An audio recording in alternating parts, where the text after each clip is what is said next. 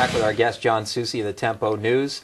Next thing I want to ask you about is there was some controversy about the Janie Poe housing situation where they had hired illegal aliens where it was discovered. What can you tell us about that? Well, we were at Tempo asked about a situation over there that was supposed to be happening. According to the contract, they were supposed to hire people within that zip code, which is Newtown. So they requested information from the people that were running the program out of New Jersey, and they weren't getting any information back. So we took a ride over there. We went into the facility and looked at the cars there were, and there was cars from Kansas, Nebraska, and there were not from Sarasota County. They threw us off the ground. So as I was walking off the grounds, I walked around Central Avenue, and it was about 5:30 in the afternoon. One of the straw bosses saw me walking and come running down towards the site, and about 25 Hispanic workers, and there were about 15 of them all of a sudden were rushed off the site. We tried to follow them in a vehicle, and we were cut off. And so we assumed that something might be wrong with some of the situation while they were trying to hide them. One thing led to another, and we just assumed that probably what was happening, that there were illegal aliens being hired by them. They never denied it. Matter of fact, a while back afterwards, they agreed that they were hiring illegal aliens at the place. And they received federal money? Federal money. And federal money, they were in the economic situation existing in Sarasota for jobs. They not only were hiring people from the community, not even from Sarasota, they were bringing people into the program. And, wow. But the thing about it, it's fascinating. This whole public housing thing with Hope 6 grants and these things it's a boondoggle basically. Billions of dollars are being spent on these things, and people are being moved out, and there's huge problems with it. You know, the program that this company that's doing the work over at Janie Poe, we brought some questions up about when they first came in here, and people sort of didn't follow through on again the Sarasota Tribune. But the company, again, is Michael's Development. It's a multi-million-dollar corporation. They're involved with Clark Construction, which is a multi-million-dollar corporation, doing these projects all over the country, making big profits from these situations, contributing to Republican, Democratic leaders. I'm talking about not local leaders, but people on the national level, getting these contracts. They come into a place like Sarasota, and they think they're going to run over people. But people like Fred Atkins and Barbara Langston and Mary Mack and those people up in Newtown, we're going to tell them, well, this is not other places. And so what happens now, that they're starting to make some changes up there. They got a committee going, and things are starting to work out there up there, and they're starting to hire the local So folks. they get federal money to come in and fix up or build new housing for people in Sarasota.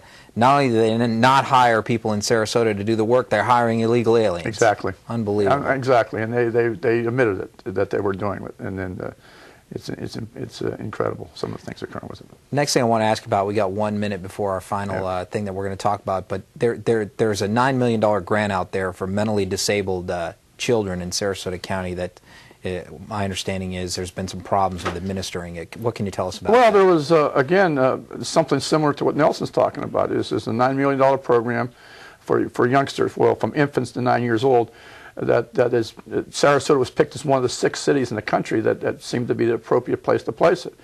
Now, it's been in existence, I think, the last 3 years, and half of the money is gone, and they've only serviced 200 people. There's another discriminating case that's possible, that one of the individuals that was there, that was brought in order to make sure that the African-American community and Hispanic community were being served, brought some questions about what's happening. Next thing you know, he was fired. This is after getting excellent recommendations from the federal agency that came in and monitored his program. So now there was we'll see what happens to Sarasota Health Tribune. Sarasota Health Tribune had a front page article last week, and I talked to the reporter, and she said she's moving forward on it and is going to follow through on it. We'll see what happens now. Let's hope they do. We'll keep the heat on them. Okay, now it's time for everybody's favorite segment, the Weasel of the Week.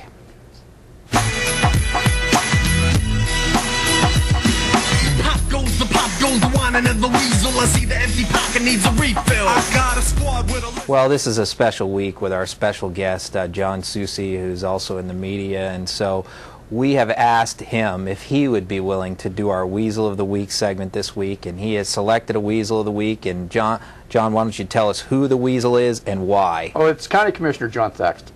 One of the reasons why is that, regardless of the controversy over the Red Sox and the Baltimore Orioles coming in, it's that John was definitely against it big time. But you know, I don't think he really understands the idea of baseball. What his biggest interest is the polo ranch up there, Lakewood Ranch. Also, you know, he was a big supporter of $250 million for environmental sensitive land for some swamp land in Mayaca. But yet he wasn't interested in bringing in something that's a baseball, which is for youth baseball and things of this sort. So it seems to me what John is only interested in is the polo ranch up in Lakewood Ranch, the polo fields, and also some swamp land in Mayaca for $250 million, and we're having all these problems with some of the finances in here. So I just think that John is my candidate for this week for the Weasel of the Month, or week, year, whatever. Month and year. And year. All right. John, we're definitely going to have you back. Thanks for coming. Thanks for having me. And Appreciate it. That's another Clout 941. We'll see you next week.